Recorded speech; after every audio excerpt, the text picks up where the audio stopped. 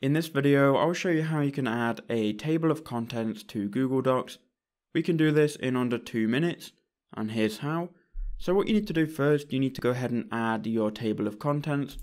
To do this, what I would do is just go ahead and bring your text down a little bit, then go to Insert, go to Table of Contents, and you can add one here with page numbers or just with blue links. For me, I'm going to add it with page numbers, and it will load here. So now we've got our table of contents. So now you can see, obviously, this doesn't look like a contents. It obviously isn't set up yet. What we need to do now, we need to go ahead and change our headers into headers that Google can recognize.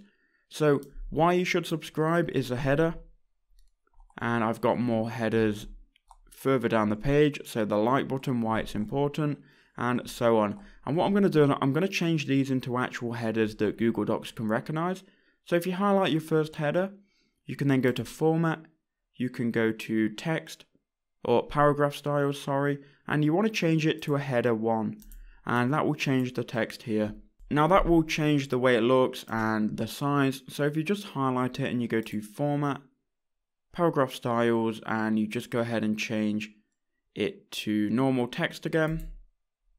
You can then go to Format, Paragraph Styles, Heading 1, and you just update Heading 1 to match.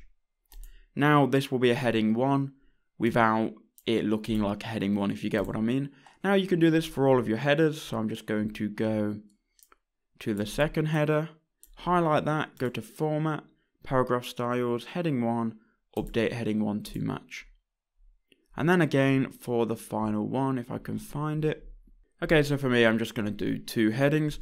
But now what you would do, you would click on this box here and you can just refresh the table of contents. And you can see we've now got our table of contents. So on page 1, we've got why you should subscribe. And on page 3, we've got the like button and why it's important. So that's basically how you can do it. All you have to do is highlight your headers, go to Format, go to Paragraph Styles, Heading 1, and update that text to be a Heading 1. Thank you for watching. Please do make sure you leave a like and subscribe, and I'll see you all in the next one.